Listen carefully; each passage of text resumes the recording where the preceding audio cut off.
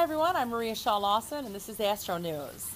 Tonight the moon is in the sign of Libra, so it's a great time for a first date, but tomorrow the moon will move into the sign of Scorpio, and that's when feelings get very intense. It's a passionate type of a day. I want to talk a little bit about Mercury retrograde. For those of you who don't know what a Mercury retrograde is, the planet Mercury rules communication, short trips, travel, computers, all those types of things, and negotiations. It goes backwards 3 times a year, and this year it's going to go back October 4th through the 24th. So you want to mark those dates on your calendar not to start anything new.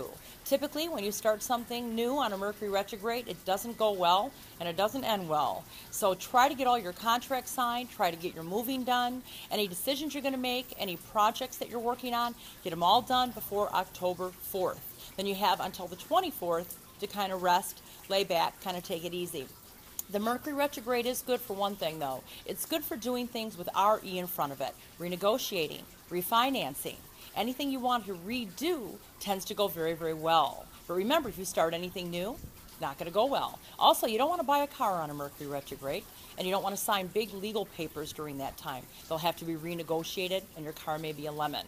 But I'll tell you what, there are some people that are born during Mercury retrograde, since it happens 3 times a year, and those folks thrive during these times. They may feel like they're running backwards all year long, but those 3 times a year that the winged messenger travels backwards, they thrive. So watch out for Mercury retrogrades, and remember, tonight is going to be a fun night, a very social night for a lot of people.